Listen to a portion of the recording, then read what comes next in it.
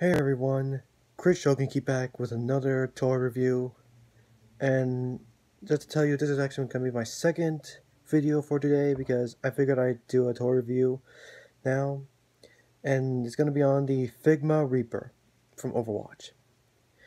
And this is actually my second Overwatch figure, and my second Figma figure in general.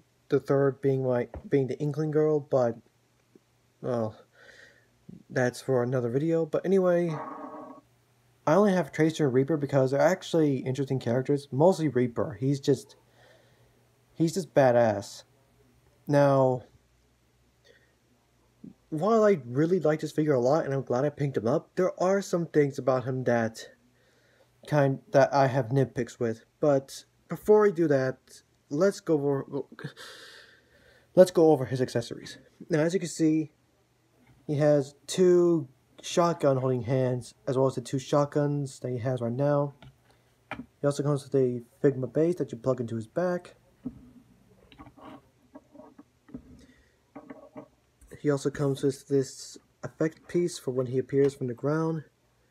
If you want, you can just put it under his feet, and it will look like that he just appeared out of the floor or something like that. He also comes with blast effects for his shotguns, and they plug into a little hole. Ow. And yeah, these are actually pretty sharp for plastic. They're sharp. They plug in like that. Of course, be careful because again, these are sharp and they can hurt.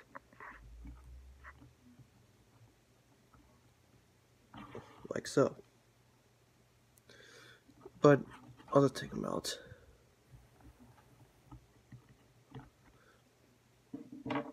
And he also comes with a little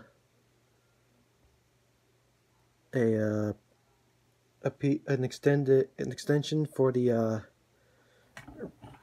Figma base, but it's actually in the Figma bag, and that's in the Figma bag right now. But And for alternate hands, he comes with, like I already told you, the shotgun holding hands.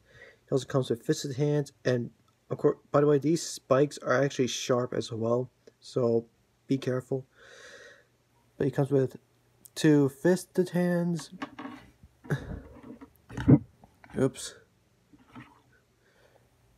Two displayed open hands, and the claws are sharp as well, so again, be careful.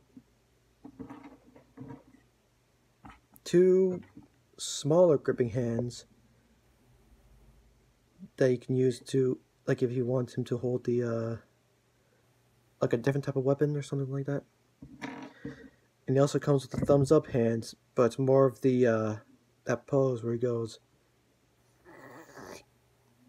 the you're dead type of pose, or you can do it a thumbs up or a thumbs down. Again, sharp, so be careful. But yeah, those are his accessories. And you know what? Let's just take him off the base and just give him his normal fisted hands. Now, to tell you, the shotguns, once I put them in his hands, I am not going to take them out, because that's what the hands are made for. And of course, if you saw, instead of a tree like the Figma Tracer, they have these little pegs that hold the hands in place. I'm guessing they didn't use the tree because they didn't want these things to break off. But, oh well. Obviously, you can place them on the hands that you want to not use anymore.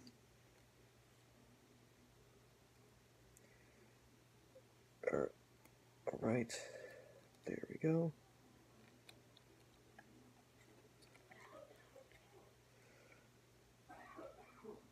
Yeah, I apologize if this takes a bit while. If this takes a while, I mean. Okay, now where's the, here we go. But again, because It has these things that you could plug into the hands if you're not using them. Again, they most likely did that so because the tree would end up breaking the spikes off his left hands.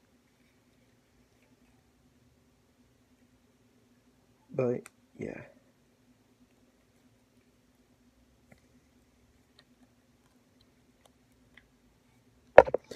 Oops.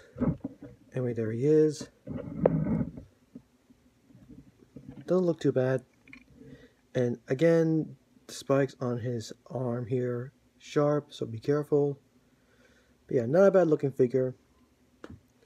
And it's not perfect, but it looks fine. Though the skin tone I'm not really a fan of. If I remember in the games, the skin on his arms were a little bit darker.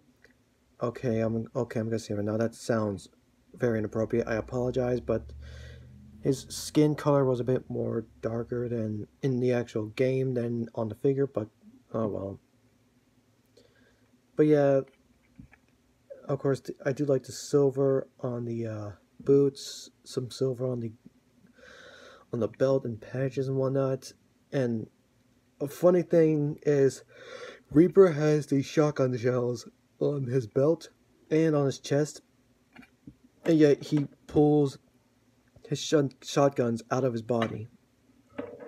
That's weird and kind of funny, but yeah, not bad looking. Not bad.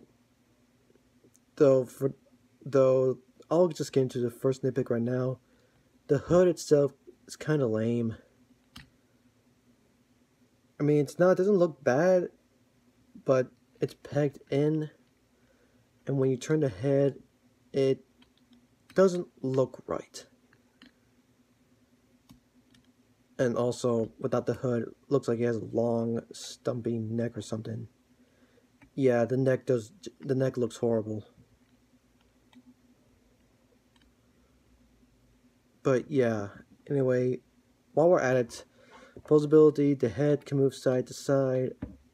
It can't really move up and down, but if you remove the hood, it can move up that far, move not really down, and also there's a joint at like a ball joint at the neck. You can move back and forth, side to side, but again, it looks terrible. Oh well. Just put this back on. Now, one thing that I thought would be a problem was that were the the shoulder joints, because I don't know if you can see that. Wait, actually, hold on a minute. Here we go. I got a flashlight here. You see, there's a ball peg that goes into the body. There's a hinge and a ball peg that goes in the arm. I thought that was going to be a problem, but actually, no, it wasn't. I mean, it is a bit finicky, but I mean, if you have it in the right position, you can move the arm outward that far, and you could also rotate it. Again, though, I can see why people find this joint not that good because of how finicky it is, but it doesn't really bother me that much. I mean, I'll admit, it would have been better if it was just a normal ball peg that goes into the arm and a ball hinge that goes into the bicep, but oh well. Anyway, he has a bicep swivel right here. I think it's about to pop off. He has an elbow joint that can bend in that far. And there's also a ball joint at the forearm that you could bend it a whole lot more. It's kind of like a double jointed elbow. And that's impressive. He has a bit of a ball joint at the wrist. There's also a hinge that can move up and down, though if you rotate, you can move it side to side. And of course it rotates. He has a torso movement. He has a torso joint that can fully rotate. You can move forward that far, move that back that far. You can kind of go side to side, mostly to the left, the right.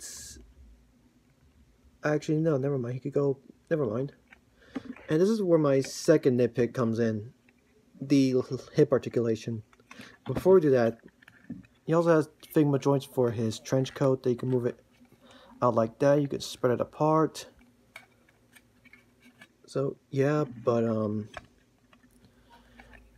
It's gonna be hard to see, but because of how black this, because of the color black that they used. But you can see these little sculpting pieces here. It limits the hip articulation. I mean, you can move the legs forward, but the sculpting here gets in the way. So yeah, I mean, they can move out, okay, but moving them forward, yeah, that's a bit of a problem. Because of this piece getting in the way, it's gonna be a problem trying to move his legs. And as you can see, these little straps here are separate. It might be an annoyance for some, but I can understand. But I can understand why. But yeah, the hip articulation is a bit limited, but it's not bad. There's a slight thigh swivel, if you want to call it. It has a single jointed knee that bends in more than 90, and if you want, you can rotate the knee, though it's kind of limited. This knee pad actually bends, so that's something. And his feet can rotate a little bit, but because of the sculpting, it's hindered. You can move the feet up, you can move the feet back. He has ankle pivot, mostly inward, but again, it's hindered by the sculpting. And there's a slight toe bend, but again, because of this, is hindered. So yeah, while this guy is very articulated, he is a bit limited in the legs. In the arms, not really much. The head is limited unless you remove the hood, but like I said, I'm not really a fan of the hood, of the design that they made with this figure. I mean, so I actually am thinking of an idea. I could just, because this is pegged in, but I'm thinking of actually, what was it? Oh yeah, oops. I'm thinking of cutting and sanding down these 3 pegs and just gluing the hood to the head itself. Now when will I do that? I don't know, but oh well. But again, not a bad figure. It's just, if it weren't for those nitpicks with the hood and the, limited leg possibility, it would have been better. But all in all, it's still a great figure. And it's just, I'm glad I finally have a Reaper. He's one of my favorite Overwatch characters, and he actually was my main when I played Overwatch. I don't have the game anymore, but still a great figure. And pick him up if you want, if you can find him. I got this guy at Silicon Valley Comic Con, if you saw my haul video. But anyway, that's pretty much it. I hope you guys enjoyed the video, and I'll see you all next time.